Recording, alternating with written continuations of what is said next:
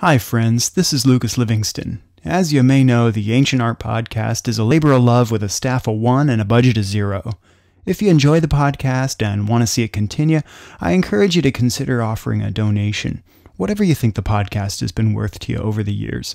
Whether it's $1 or more, your donations help me pay for web hosting, bandwidth, and keeping it real. Just visit ancientartpodcast.org and click on the donate button.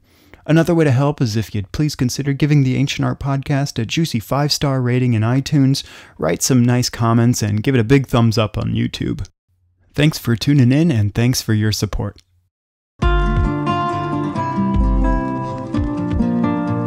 Greetings, friends, and welcome back to the Ancient Art Podcast. I'm the kibble to your bits, Lucas Livingston.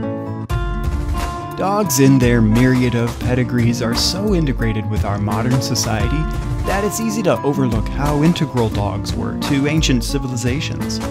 The artistic, archaeological, and literary records of our ancestors can shed some light on their trusty companions and might even make the ancient world seem just a little bit more human to us. Human? Sure. Humane? Well, let's see about that. In this episode, we'll touch on just one example of canines in ancient art, but conceivably one of the most popular, the Colima dog of ancient West Mexico. But don't fret, canine lovers, as I have future episodes already in the oven that sink their teeth into our canine companions from ancient China and the Greco-Roman world. While the culinary metaphors, well, this leads us into our story. This happy, pudgy pup in the Art Institute of Chicago is an exemplary specimen of one of the most frequently occurring examples of canines in ancient art, the ceramic Colima dog. Looking at this dog with his rotund, squat body and stubby legs, you may be reasonably safe in speculating that it didn't serve as a guard dog or a hunting dog. In fact, there aren't too many jobs a dog of this sort could have had in real life, other than perhaps a friendly companion or as the main course, slathered in barbecue sauce with a side of cornbread. Insensitive and appalling as that may seem to dog enthusiasts today, dog was the daily special on the menu throughout ancient Mesoamerica. Small to mid-sized hairless dog breeds are found in multiple ancient and modern cultures across the Americas. While these dogs served a variety of roles, livestock was indeed among them. And it can actually make sense when you think about it. Unlike in the old world across the pond, where we find sheep, cattle, pig, goat, chicken, and many other domesticated sources of animal protein, in Mexico and Central and South America, dogs are pretty much the only indigenous domesticated source of protein, and the popularity of the animal manifests in the arts.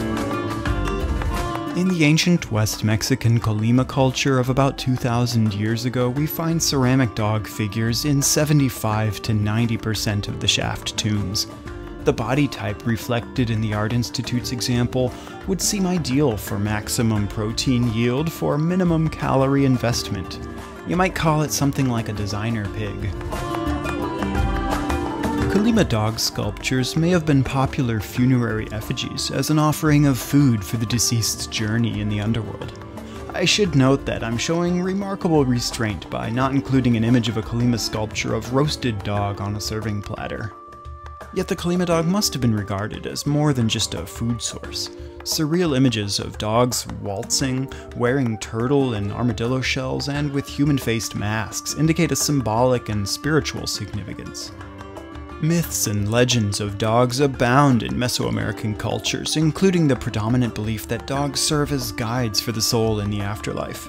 Legends tell us of a spirit dog that the recently deceased would encounter. It's said that you should take hold of the dog's tail so it can shepherd you across a body of water into the hereafter. A central Mexican legend says that if you treat your dog right in life, it'll meet you in death as a guide. Another legend of central West Mexican coastal culture informs us that a snarling dog will meet you in the afterlife, but it's easily pacified with a few tortillas, so tortillas are in fact a common burial good in this culture. The Peruvian and Mexican hairless breeds today come in toy, miniature, and standard sizes. The Mexican hairless, or Xoloitzcuintli, has even been making a splash lately at the Westminster Dog Show. The name Xoloitzcuintli is variously translated from the Aztec language, including strangely formed dog. It's also associated with the Aztec god Xolotl, god of fire and death, and Xoloitzcuintli, Aztec for dog.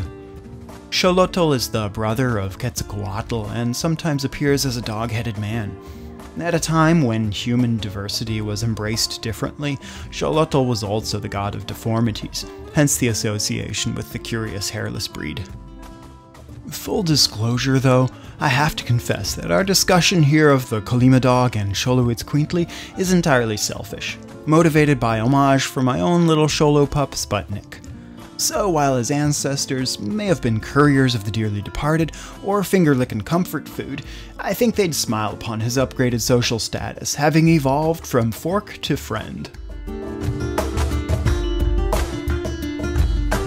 Thanks for tuning in. If you want to do some more digging on the topic of dogs in ancient Mesoamerica, check out ancientartpodcast.org/61 and look in the footnotes to the transcript.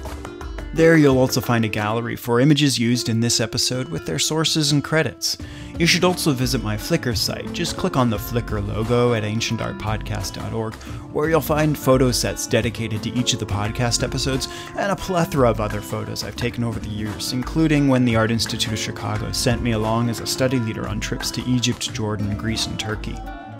If you dig the Ancient Art Podcast, be sure to like us on Facebook at facebook.com/ancientartpodcast and give us a nice 5-star rating on iTunes. You can follow me on Twitter at Lucas Livingston and can subscribe to the podcast on YouTube, iTunes, and Vimeo, where you'll hopefully give us a good rating and leave your comments. You can also email your questions and comments to me at info@ancientartpodcast.org or use the online form at feedback.ancientartpodcast.org. Thanks for tuning in and see you next time on the Ancient Art Podcast.